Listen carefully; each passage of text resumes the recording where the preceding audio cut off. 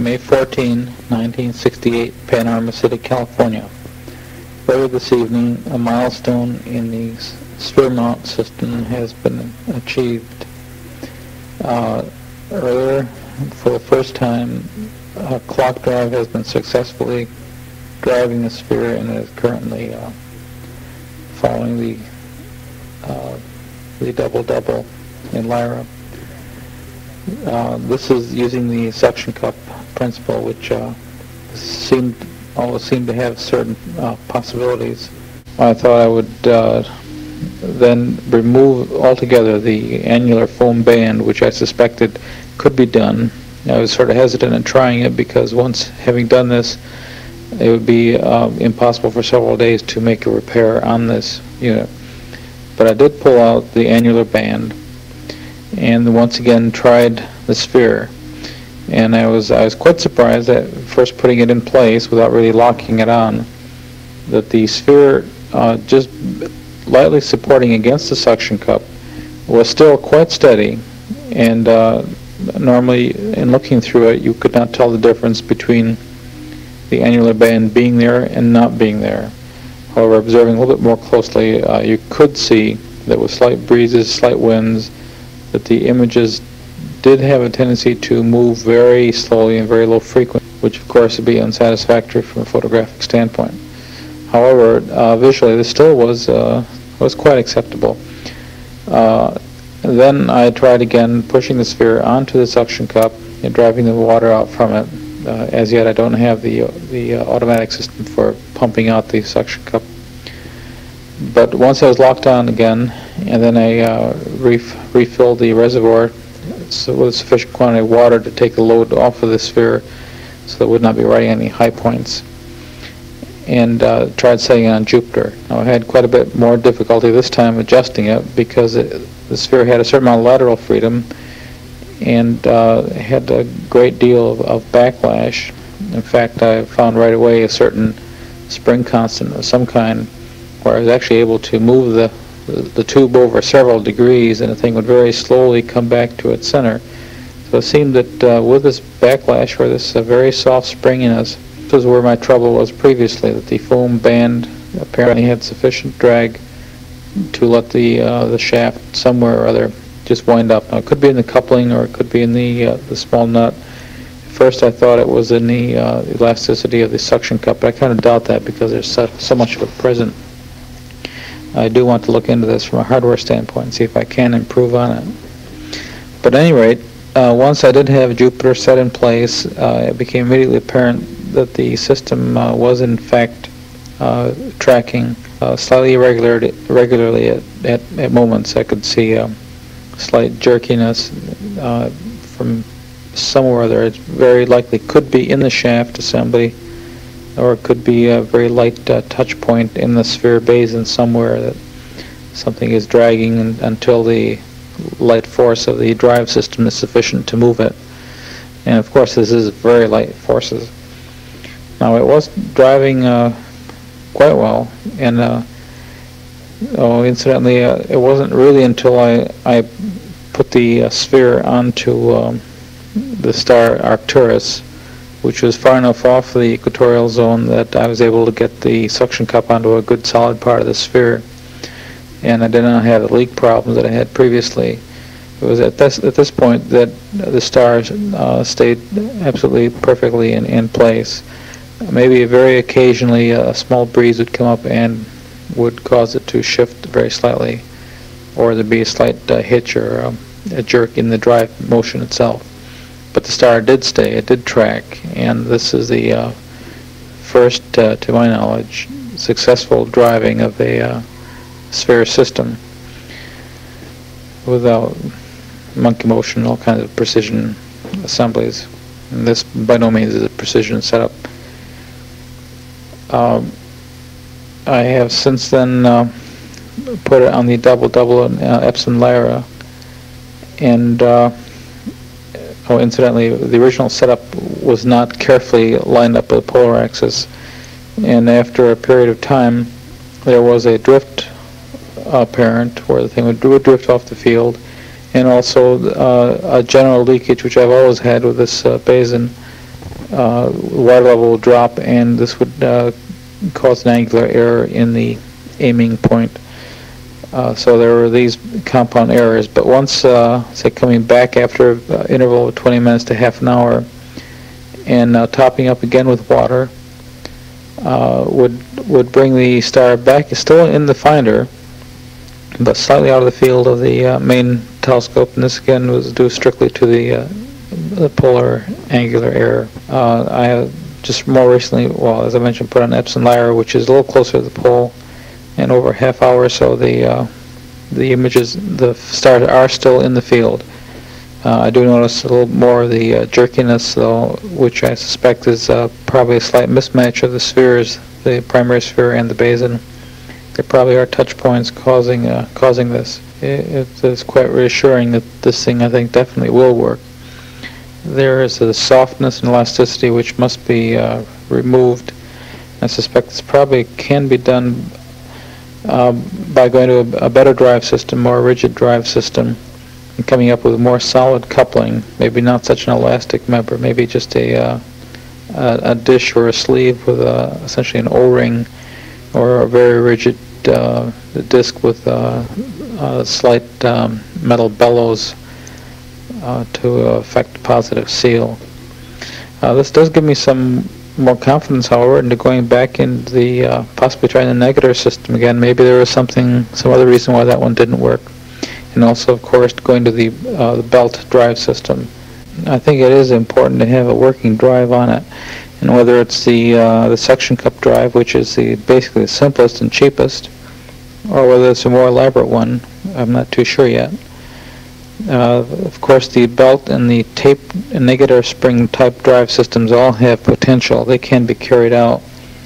The direct hard drive one that I know would work for a photographic system would be the one which I'm tagging with the name of sort of it's a hybrid system. It's a hybrid fork system and a fluid sphere mount.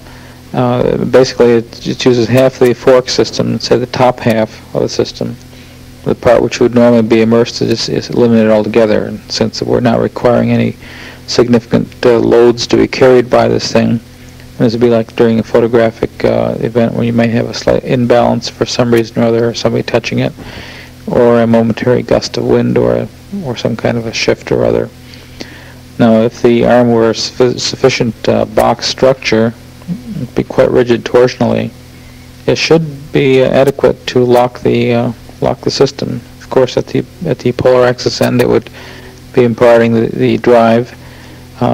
Tracking errors at this point could be compensated for by varying the speed of the motor.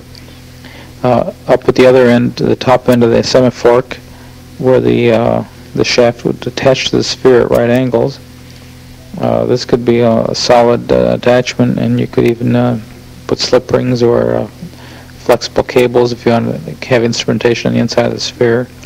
Well, in any event, then you could, especially if you had a Code A focus system, you could even mount equipment right on the fork itself. But such a system should provide the hard precision necessary for tracking, because still the supporting forces are carried by the sphere, which is floating. You'd be working strictly as a damping system, a damping and supporting system from the lower basin. This could be almost be sort of a rolling donut kind of a basin, which could tend to center itself at the normal center of the sphere, and the fork would just provide the positioning control on the system. It should be quite a simple system, and it should be much lighter and simpler than conventional systems, and much more rigid. I think the characteristics of the damping system is quite beneficial. I do want to attempt these systems also, as well as attempt the gyro system once I get the other basin in the works. The gyro is waiting until I have the other basin pretty well along. I've got to do the outside shell, make an assembly, and then of course paint and seal it.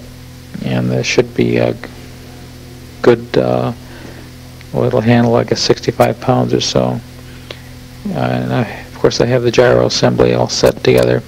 Tell you what, I think I'm going to stop this tape here for an instant and start it up and record the sound of the startup. Okay, I don't know how this thing's going to work, but you may get some radio noise or interference noise from the gyro starting up. I'm going to plug it in. This is the sound of telescopes in the future.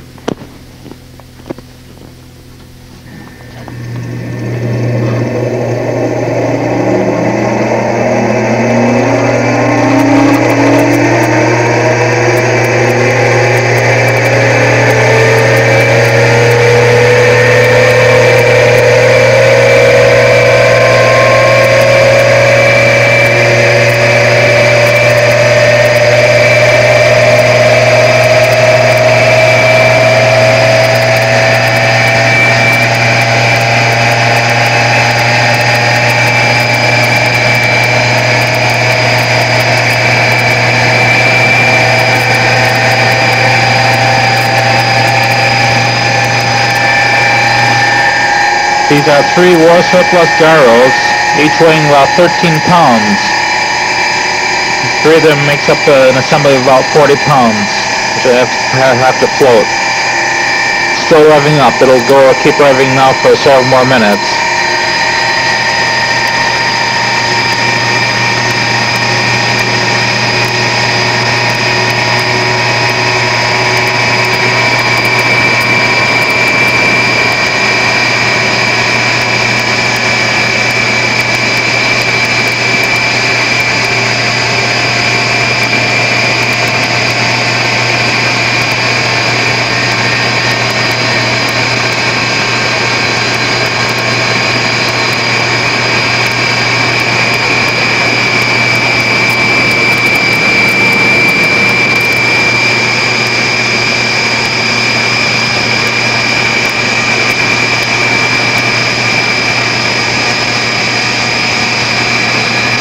Still winding up.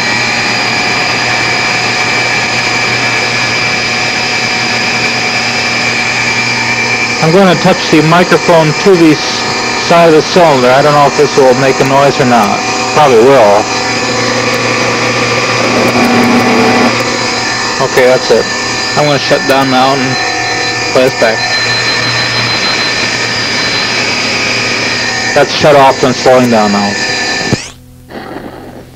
Okay, that's over. I've just broken up the assembly outside and brought the scope inside, the drive and everything else, and gave it sort of a look-see. So I've concluded all my testing for tonight. I did take a look at the drive unit a little more closely, now with the sphere out of the way and in the light, and trying to get some conclusions on that backlash that I encountered.